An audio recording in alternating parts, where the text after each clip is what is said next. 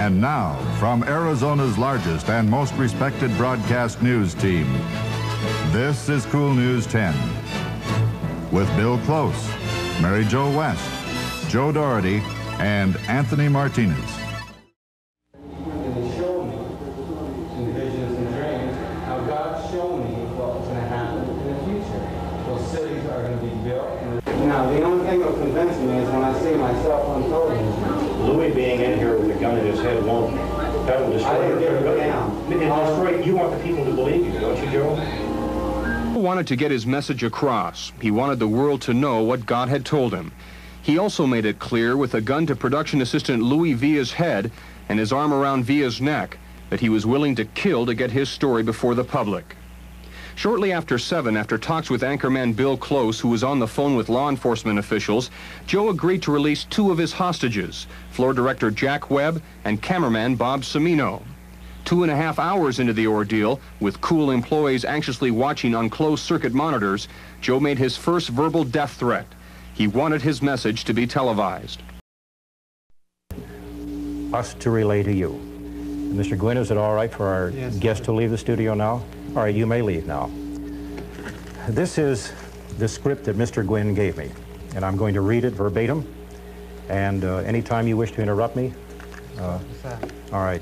And Mr. Gwinn writes. Yeah, you're getting the feedback. You're getting the feedback. You're on. My name is Joe Gwinn. I am a watchman. Read the 33rd chapter of Ezekiel. This is about the story of the 10 prophets. The 10 prophets are Johnny Cash, Ronnie Millsap, Eddie Rabbitt, Larry Gatlin, Hank Williams Jr., Rex Allen Jr., Willie Nelson, Conway Twitty, Loretta Lynn, Lacey J. Dalton, Tanya Tucker, Barbara Mondrell, Joe Gwinn, the traitor. I saw a movie. Islam is using something called sociology on children in schools across America today. Islam is using this sociology on children. They used it on my generation to start the hippie movement and drugs, and on today's generation to turn them into punks and punk rockers by hypnotism. In the next 2 years, there will be 5 new cities started in the United States. Mr. Gwinn, before I read these cities, is there anything you want to say at this moment? Not right now. All right, thank you. The Bible says that there would be an alliance between the 2 northern powers that border at the polar circle. Russia is one and Canada is the other, unless about 70 million people migrate to Canada and make it a power. This is in the Bible. The angel showed me, but I didn't write it down, like all my dreams and visions. Now with my first prediction. Stop. I have something to say for Reagan. Yes. Okay. I'm going to move this microphone over so that you can... Okay. Why don't you just hold it? Okay.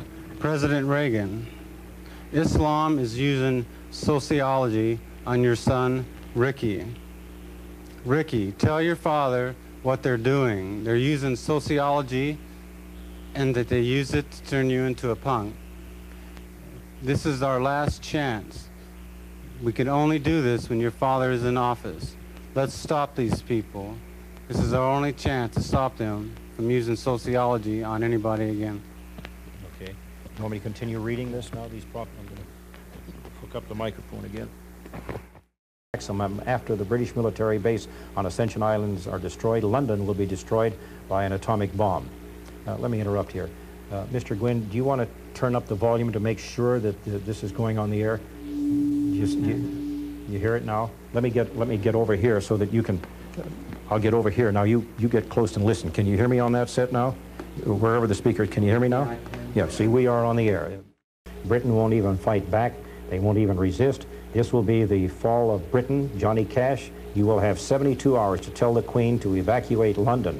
72 hours after the destruction of Ascension Island. The philosopher, star date 12/1/53, Oklahoma City, Oklahoma, just after midnight. And that's the end of what you wrote for me to read, Mr. Gwinn. Okay. Do you have anything that you'd like to say? No, no more. Is that it?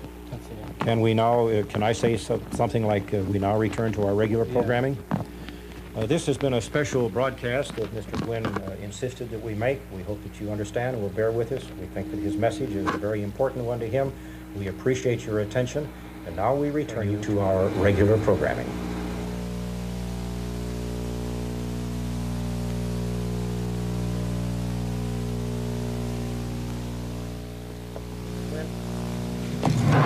I got a sweaty palm. I want to shake hands with you. You really do, huh? You bet. I told you I was playing this fair.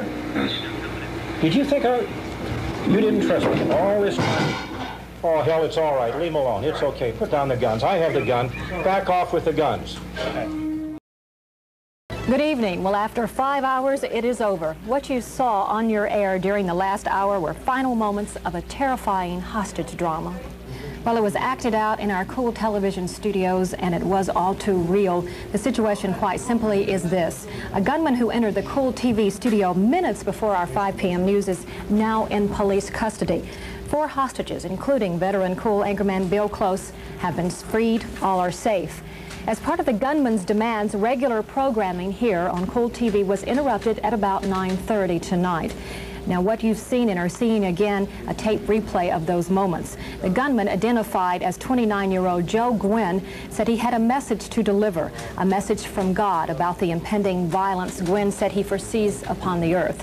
As Close read Gwynn's message and a list of demands, there was a gun, remember this, a gun pointed at his stomach.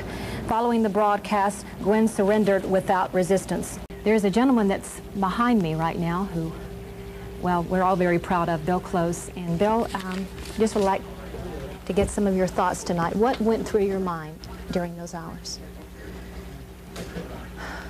I guess the important thing to my mind is, when do we get this mess over with? I was very concerned for Louis Villa's safety, because every once in a while, Joe Gwinn would get a little excited. He would tense up, and he would pull back the hammer on that gun.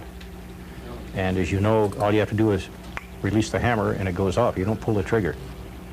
I was afraid for Louis. I did not want to let myself be afraid, because I felt that I had to, well, this may sound cocky, I felt I had to be in control of what was going on. And I was afraid that he might, if his demands were not exceeded, to use the gun on Louis, and I was prepared to go for him. Were you? You bet. What would you have done? Grabbed the gun? No, I wouldn't have grabbed the gun. I'd have hit him where a woman is supposed to hit a man when the man has dishonorable intentions. You would have done it? You darn right. He's a heck of a guy. We're glad you're okay. Hey, so am I. You have a terrific vacation. I'm going to have a terrific vacation. I think I might go home and kiss my wife. You bet. Well, shall we close the newscast the way we usually do it? All right. Okay.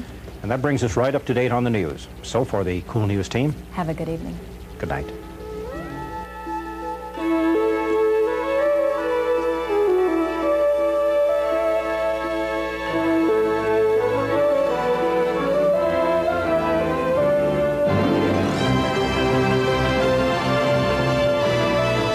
This has been KOOL News